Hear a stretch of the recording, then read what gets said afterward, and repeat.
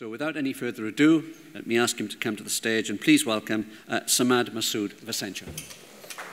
Thanks. Hi everyone, thanks. So I'm going to be talking really about how large corporates and small nimble startups work together or don't, and why they should. And I've coined this term collaborative disruption, which I think is sort of crucial to the future growth of the UK and future entrepreneurial growth of the UK because of the sort of certain dynamics of our economy versus Silicon Valley. So, just to set the scene, because everyone talks about digital, particularly in a consulting firm like Accenture, where we're actually rated every month on how many buzzwords we can come up with. I'm at the top of that right now. People are throwing around words like digital and social and entrepreneur and startup and loads of bullshit. So I'm just going to get us to set the scene, okay? Why are we here? It's because the cost of computing has plummeted, yeah? We all know that. I didn't add any numbers, we just know it. And the number of users of technology has rapidly, rapidly grown. Not just in this country or in the region, but across the world, globally. And the combination of these two factors has meant that the knowledge and experience of applying technology to problems is growing exponentially. Every new platform that gets created and the combination of new platforms is enabling a rapid sort of ideation and testing and learning process, which means that almost every month we are seeing new ways of using technology.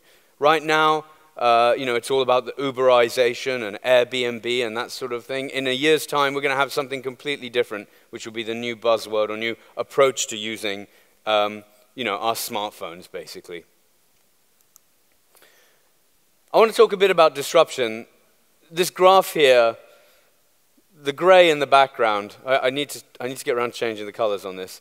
The gray in the background is the standard sort of maturity curve of a product.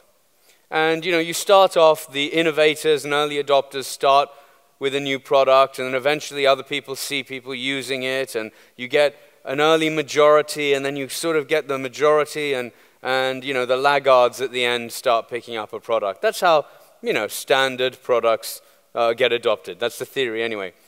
Disruptive products, by definition, are adopted so quickly that there's no time to catch up. And I make this point because I spend a lot of time in London hanging out in Shoreditch, hanging out with digital startups. I mention who I'm from, and they look at me like I'm some sort of old dinosaur, and the grays aren't showing that clearly yet. And they talk about how disruptive they are. And I ask them how long they've been going. Oh, 5 years. That's not disruptive. Disruptive is something that takes off really, really quickly. And why is it important? Because traditional businesses, in fact every business, follows a sort of S-curve.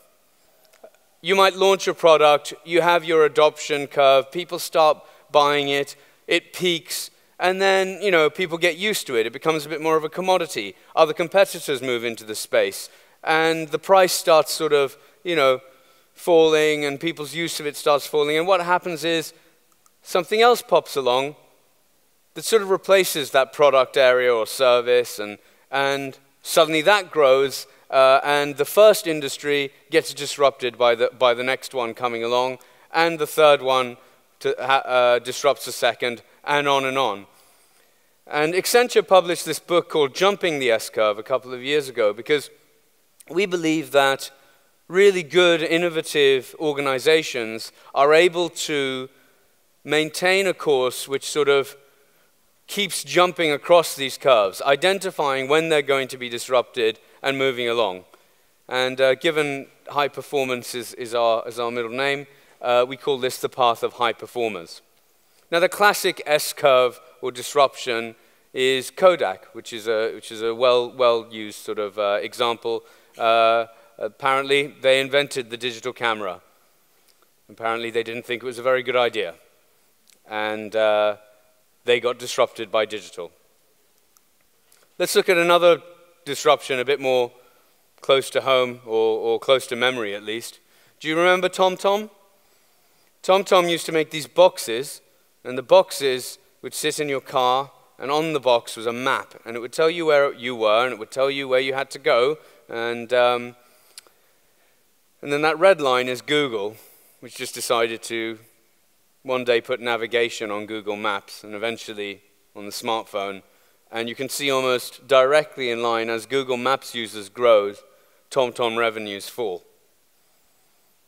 The sort of epilogue to this story is that TomTom's revenues are now growing again because they own a bit of IP and they're sort of IP trolling.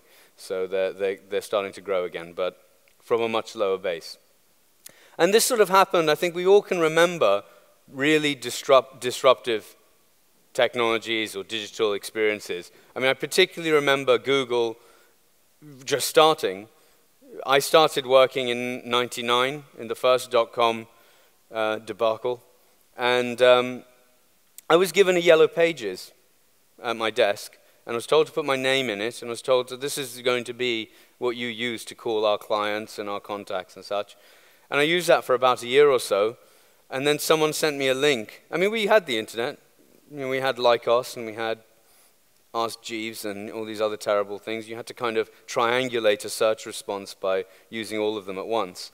And then someone sent me a link to Google, and I never went back. And in fact, within 3-4 months, everyone was using Google. That's disruptive. You can't compete against that. But it's different between business-to-consumer technologies and business-to-business technologies. Particularly because when we look at startups and we look at the entrepreneurial sort of wave that we see, a large part of it is about being a lean and agile business. And what does that really mean? Being lean means pretty much you have very few decision points, very little red tape, an ability to make decisions very quickly. And agile means you can change direction very quickly. Large organizations, government agencies, any large group of people really struggle to do this well. And that's really useful because as a startup, you need to have the ability to change direction if something isn't working. And in the consumer space, it's an ideal place for this with smartphones and cloud and open source software and technology, which enables you to rapidly build things, test them out online, and if you're not getting any response, or you're not getting the response you need, you start tweaking, you start changing, within days, in fact, to start seeing who's actually using your software, who's actually downloading your app, and how are they using it? Where are they getting stuck in the process? It's all a really, really sort of interactive and detailed process. In business to business, when you are a technology company selling your technology or your digital platform to larger businesses, it's really, really difficult because you don't get that feedback loop from consumers. You can't just put it on the App Store and see how many downloads you get or how people are using it or where they're using it or when they're using it. And without that feedback, it's hard to be agile. It's hard to pivot your strategy. It doesn't matter how lean you are because you're just not getting the feedback. And so historically, and particularly in this country where we have a lot of B2B technologies, venture capitalists and investors tend to shy away, and rightly so. It's a much bigger risk to invest in a B2B startup because it's harder for them to gain the feedback they need. And why is it harder? Well, because businesses are like big old dinosaurs. Traditional large businesses, they're ugly, they're old, they're probably going to eat you. And the challenge is all the startups, they basically look like this dickhead. No offense. Do you remember Nathan Barley? Very preeminent sort of TV show about 10 years ago. That's Nathan Barley.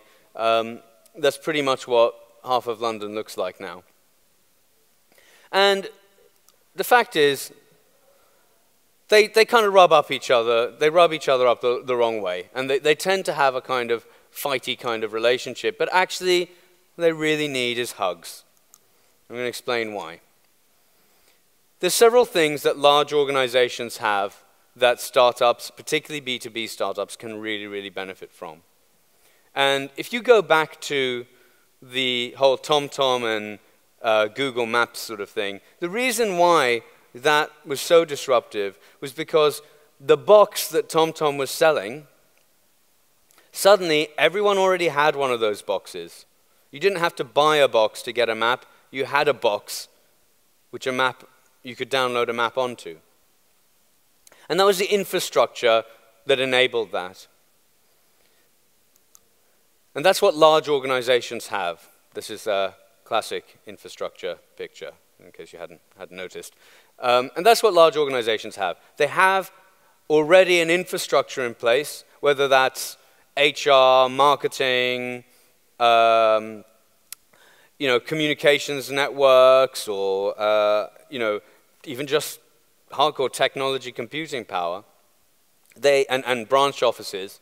They have it in place. It's something you can already benefit from. They also have, bit of a joke there, regulation.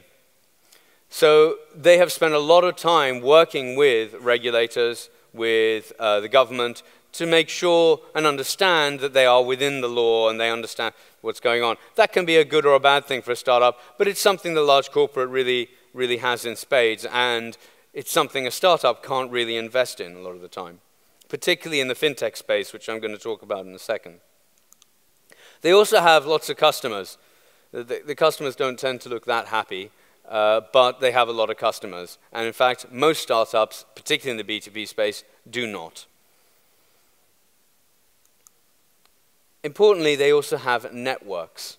Networks of partners and other organizations that can build things together. I'll give you another example of disruption, the iTunes. Before iTunes, there were several attempts at creating digital music. You can remember Napster and, just MP3s in general. And each time, it never really took off. It actually took off when Steve Jobs went round and banged the heads together of the music industry and forced them onto a single platform. By force of will and a bit of bullying, really. It's those networks that businesses can leverage, it's a good Accenture word, to bring together. And again, startups sort of struggle with that because they don't often have that sort of level of network. So I have a little argument, I'm taking you back to the dinosaur at the start. I say you should look, if you're a startup at a small digital organization, you should look at large businesses like a friendly dinosaur. And in the fintech space, this is particularly important because in fintech, you have three types of startup that are competing in the space. One are startups that are selling stuff, they're selling financial services, and they're using technology in order to do that. So that's people like TransferWise, Wonga, Nutmeg, which provides a personal finance management tool, and others. Then you have a second group which is selling financial services technology to financial services providers. They can sell it to the first group, or they can sell it to banks, established banks. So for example, Currency Cloud is one of these. They sell their back-end FX payments network to TransferWise. They also sell it to Tier 2 banks, established banks. And then you have a third category, which is infrastructure or technology providers, which are just selling technology to any business, but because financial services businesses buy so much technology, this third category is also interested in fintech. And when you look at a large bank or any large organization, I say to these startups, think about where you fit. Where are you on the friendly dinosaur to understand how you should interact with these organizations. So for instance, if what you're providing is a low value and low necessity to that large organization, then consider yourself as sort of nibbling at the long tail. You're not really bothering them that much, and there's not really much value in you working together until you nibble your way up to the big part of the tail. A good example of this is Wonga. Wonga's been sort of pretty stained now, its reputation, but when it first kicked off, it really was a fintech startup because what they were doing was using new analytics algorithms to give people a credit score and loan very, very quickly, much faster than anyone else. And that was their differentiator. But the fact is, however disruptive they were being in their space, the part of the market that they were lending to was not of interest to the established financial services industry. In fact, they were making the market bigger because they were enabling the ability to lend to parts of the market which the established industry wasn't interested in. So that's an example of someone doing something that's low value to the industry and not really necessary. There's another part which is low value but really, really important. And these are the sort of technology infrastructure players, security technology, analytics technology, content management technology, stuff that all businesses need, but if you can do it better, quicker, faster, you're helping thin this dinosaur, helping them lose weight, helping them sort of, become more healthy and more nimble. Large businesses really like that, and they really will want to work with you because you're helping them with a sort of cost play. But the other place you can play is you can do something that's really high value to them and really necessary. So you're basically targeting their head and neck. If you are targeting their customers with something that is better, faster, cheaper, then they're going to get aggressive or they're going to get scared. And again, that doesn't mean you can't work with them, but you have to define how you work with them based on the fact that you are really being seen as competitors. Now, in the FinTech lab that we run, I've seen startups come to a panel of banks and basically say, in more diplomatic terms, but basically say, we're competing with you, we want to steal your customers, will you mentor us? You can imagine what the banks say. I did this ages ago, this dinosaur, and someone put their hand up and said, what about high-value low necessity? So I thought, well, yes, actually, you can be the gold watch for the dinosaur. If you're providing something that a large organization doesn't realize they need, but is actually helping them really grow, then that's actually the most important place to be, because you can bring them new revenue streams in new ways, and it's probably the easiest way to connect with a large organization, because you're literally just strapping on the gold watch. So the big challenge is, again, going back to the initial part, is that large organizations and startups are completely culturally different. And they really challenge, the big challenge is understanding and communicating with each other. But the key questions each have, it's worth knowing, is that, for a large organization, however funky and nifty you are as a startup, the big concern is, will you be here tomorrow? Because it's going to take me at least 6 months just to get the right people in the organization to agree that we should have a conversation about talking to you. So you better be around for that, because it's going to be a year before we can even get the contracts out. And the opposite of that is that the startup, rightly so, is thinking, well, is this guy going to waste our time? We don't have the time to work with every large organization if this is the process that they go through. And, we don't have the time and energy. We're a small company. And then there's the other side that even if you're really, really great and a great technology, trying to understand how you fit into that business's roadmap, whether that's a technology implementation roadmap or a strategic roadmap, is really, really difficult. Because guess what? Most large businesses, they don't even know themselves where they're really heading. Or at least they have competing parts of the organization that are still debating where they should be heading. And as a company coming in doing something disruptive and new that could really help this organization, you're risking stirring up a whole, bee's nest of competing issues and budgets and timelines and concerns. So it can be really, really complicated.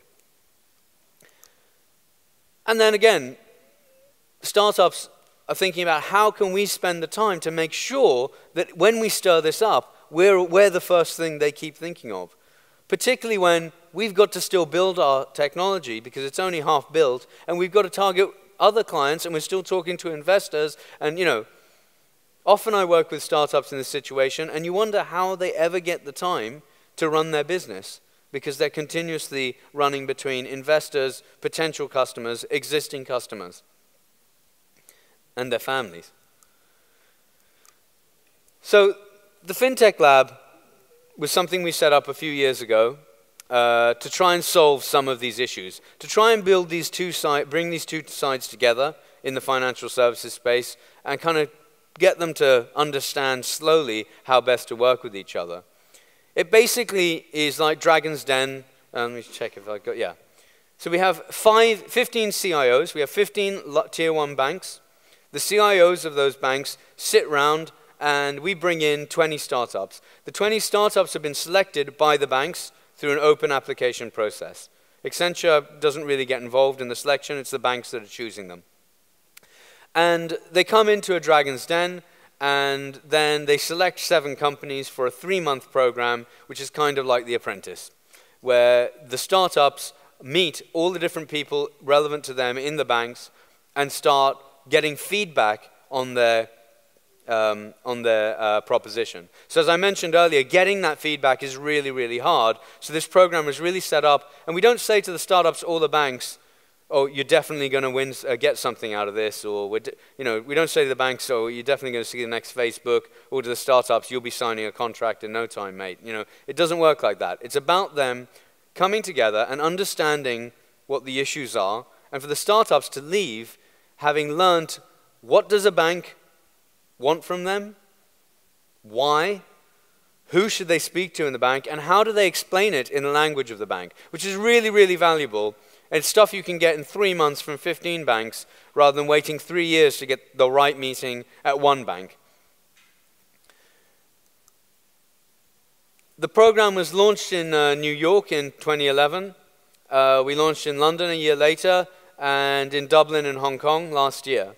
And you can see here a few of the stats. 32 banks across the globe. We've had over 600 applications. What I'm very proud of is that over $200 million have been raised from the startups after our program. And I should be very clear, we don't take an investment in the startups. This is not about us trying to make some money on the side. It's really about us trying to help uncover some of the issues and trying to accelerate some of the challenges with large banks and startups working together.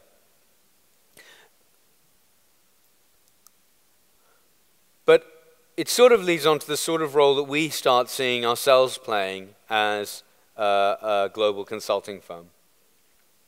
As I mentioned, you have two sides of the story here. You have the small startups, which are very risky. They're changing very quickly.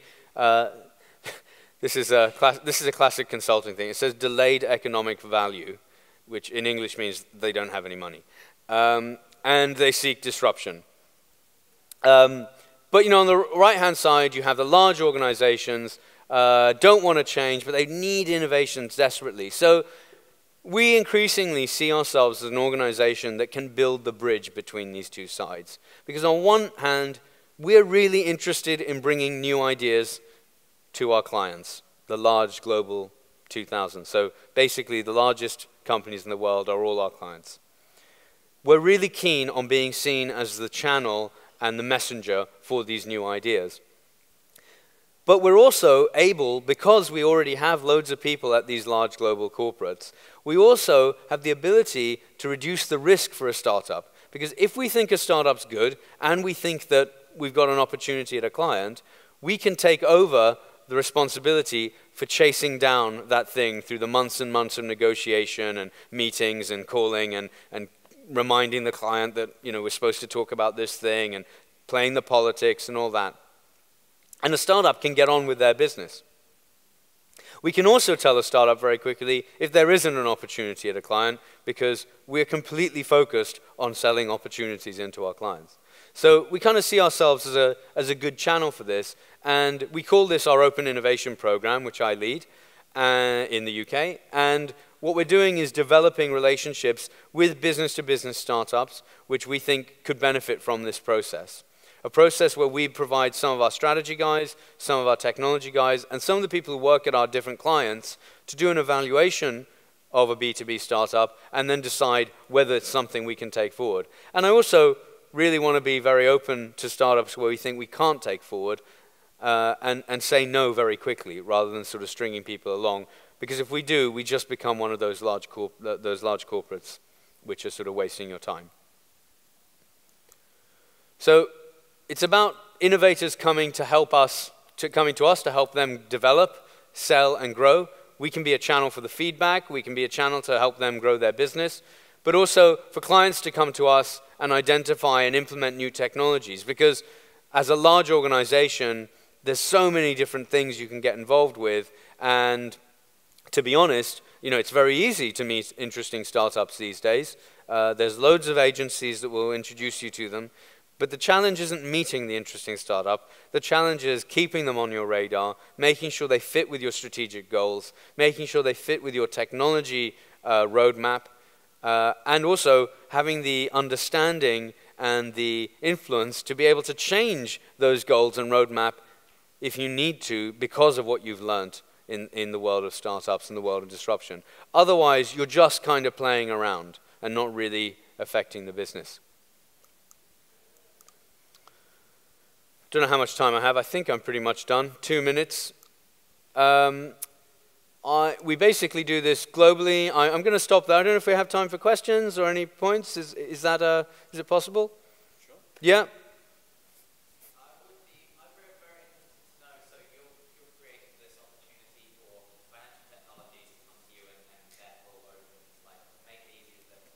Through the FinTech Lab, yes, but through Open Innovation, it's any B2B technologies, not just financial. Yeah.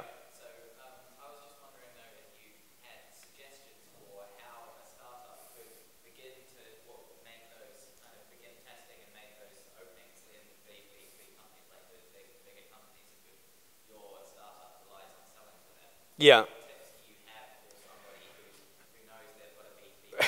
Well, obviously, I'd say first come to us or enroll in one of our accelerators, so you can come talk to me later. But you know, aside from that, I think it's really, really important to get really credible advice from people within that industry.